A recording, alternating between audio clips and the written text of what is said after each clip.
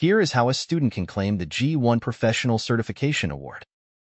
A student has taken and passed the 8 required ASE entry-level tests, as shown on their ASE Entry-Level Student Dashboard. When you pass the 8th test, you won't see the award notification right away, as awards are processed overnight. Instead, log into your ASE Entry-Level Student Dashboard the next day and look for the Congratulations message.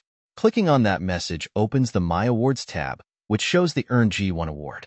To claim your award, click on the second link. This pop-up message lets you know you are leaving the entry-level system and going to My ASE. This takes you to the My ASE login page. It is separate from the entry-level system and does not use the same username and password. Most students don't have a My ASE account, but if you do, just log in. If you have not yet created a My ASE account, click the Create My ASE account link at the bottom of the page. Enter your name, date of birth, and the last 4 digits of your social security number and click Next.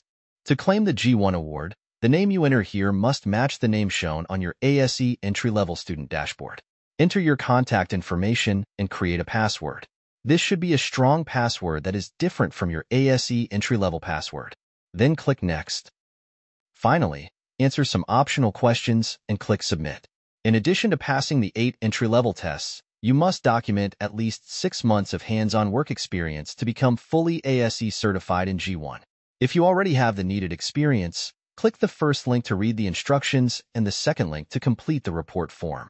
You don't have to do that right away. You can get work experience later and add it to your My ASE profile then.